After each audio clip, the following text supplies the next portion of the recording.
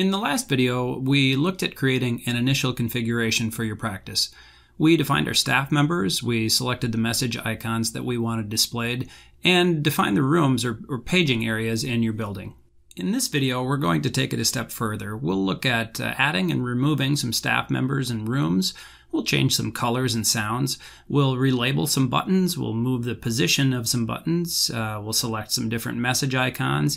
And then finally, we'll take a look at how we can push those changes out to all of our Venga stations.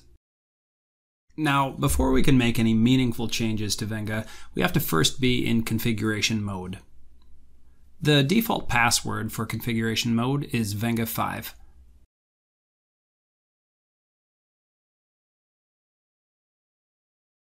Okay, so the first thing we'll take a look at is changing a staff member's color. We'll do that by right-clicking on the staff button, choosing Properties, and then Color. We can choose any of the colors available to us here, or if we want, we can define a custom color.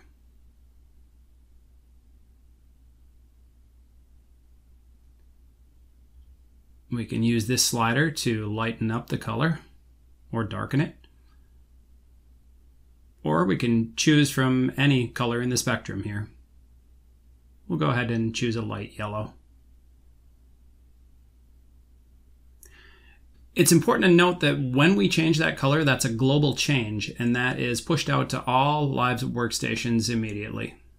Okay, so now let's take a look at changing a label on a staff button. We right-click on the staff button, select Properties and Label, and just type over the top of the existing label. Maybe Dr. N should read Dr. Nancy. And when we make that change, it's made globally, pushed out to all active workstations. Similarly, we're going to change the sound for Dr. Nancy. We do the same thing through a right-click and Properties. So there's her existing sound. And let's choose the Miyagi sound. Maybe we didn't like that one. We'll try piano. And we'll save that. And just like a color or label, a sound change made to a staff member is global and updates on all live stations right away. Now let's take a look at changing some of the message icons we have displayed on our console. We'll do that through the configuration menu.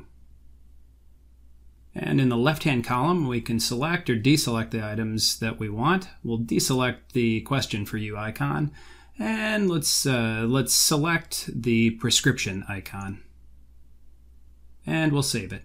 Okay, so we've made some changes to the buttons and message icons, but now let's take a look at changing the layout of the console. We can do that through the configuration menu and the My Console and Behavior settings. Now these are settings only for your console. If you want to share those with others, you'll have to choose to push My Settings, and that will push it out to the other stations.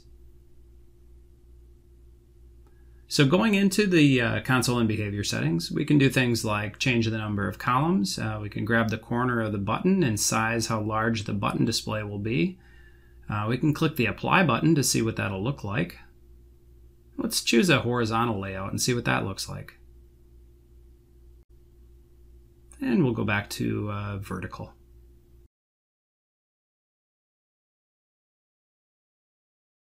Sizing the Venga console is easy. You just click on the gripper control and size in any dimension that you want to. Alternatively, you can use the Control key on the keyboard and the scroll wheel on your mouse to zoom up and down. Let's take a look at hiding buttons now. Let's say that maybe Op5 is under construction and we don't need it on our screen. We'll just right-click on Op5 and choose Hide Button. And it's gone. Now that is hidden only from our console. So with that in mind, and having made a few changes to our console, let's take a look at pushing our configuration to other workstations. We're going to do that.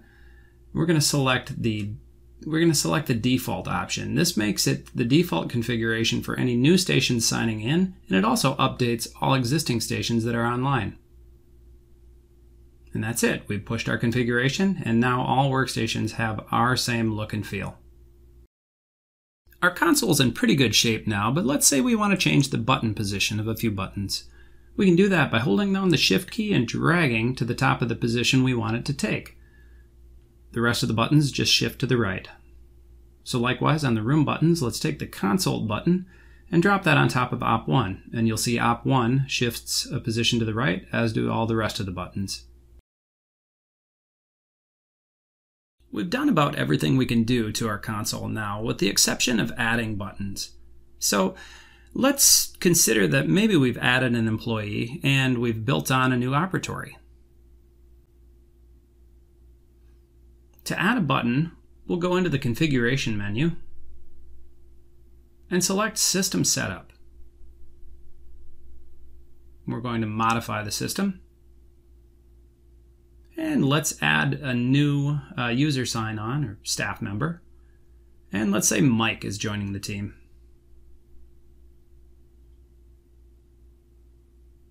And then we'll go on to Rooms.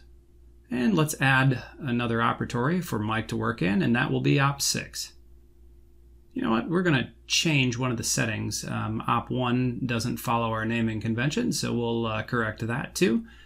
And any message icon selections we can make here, and we'll finish.